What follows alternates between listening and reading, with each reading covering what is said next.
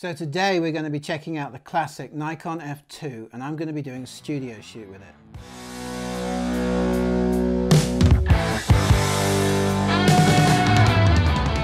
The F2 was the successor to the highly regarded Nikon F, jokingly referred to as a blunt weapon that took photographs, but its rugged design was built to last. And the F series of cameras has become as important to the history of photography as the Leica M or Olympus OM series of cameras. So since we're back in the studio, I thought I'd try a fun little experiment with the F2. I'm going to compare it to my everyday camera, which is the 5D Mark III, and I'm going to do a bit of a look with this one, and I'm going to do a bit of a look with this one, and we can compare the pictures. I don't think it's as an unfair a comparison as it might seem, because I reckon I can get just as good an image out of this as I can out of this. So this is the Nikon F2, which is a classic camera made from 1971 to 1980. It was aimed at the pro market, and it's got a number of really interesting features which really benefit professional photographers. It was really popular with sports photographers, for example, because with a motor drive added, you could shoot up to 5 frames a second with it, which doesn't seem much now, but was loads back then. One of the really unique things about this camera is that it has these prisms that can be removed.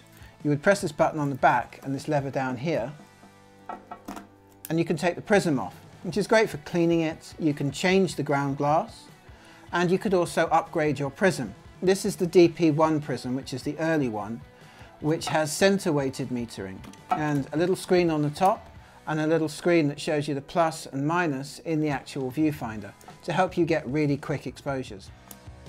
The F2 was a professional workhorse that you can buy today with lens for less than £200. So I wanted to see how it would hold up against my workhorse today, which is the Canon 5D Mark III. A couple of other really neat things about this camera are your depth of field preview button, which you have here, which just opens and closes your iris so that you can see what depth of field you're going to get. There's also a mirror lockup lever on the side here because some of the Nikon lenses had rear elements that protruded into the cameras and would foul your mirrors. There's a self-timer that you can do different times on, 2, 4, 6, 8 and 10 seconds, which is pretty handy.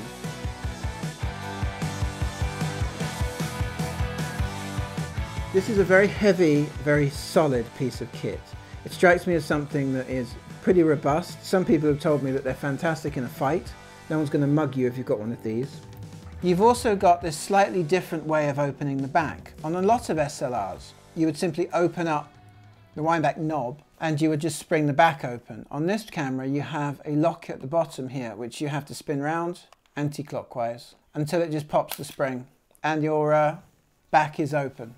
Loading the camera is really straightforward and really solid. You just put the film in on the left, run it out, put it in the tab and wind it on a few times.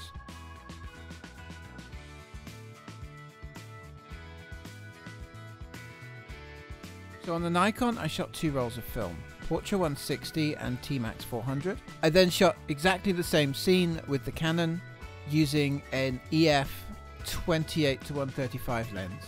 The lighting consisted of 2 3/4 back softboxes with 1 spot on the background and no fill. This gives me a really hard rim light around my subject. I tend to find that the smaller the studio, the harder you have to light. They remind me a bit of like old film. Yeah. No, I mean like you know like old a silent Hollywood, movie. like silent films. Yeah, exactly. So I've shot a grand total of 2 rolls on this camera. And the first thing I found out is that you will never beat a Nikon F2 user at thumb wars. It really is quite brutal on your hands. You're actually gonna build up muscle to use this camera. So it's a real man's camera. Like that.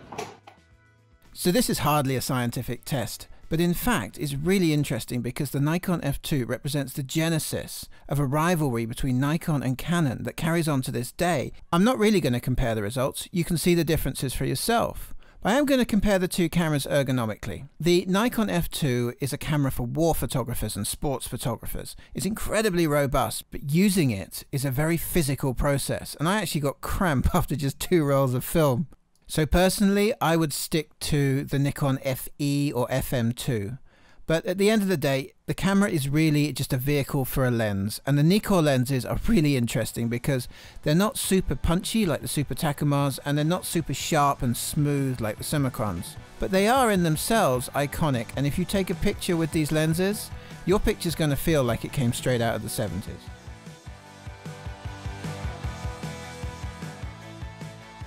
In the end, my opinion is just that.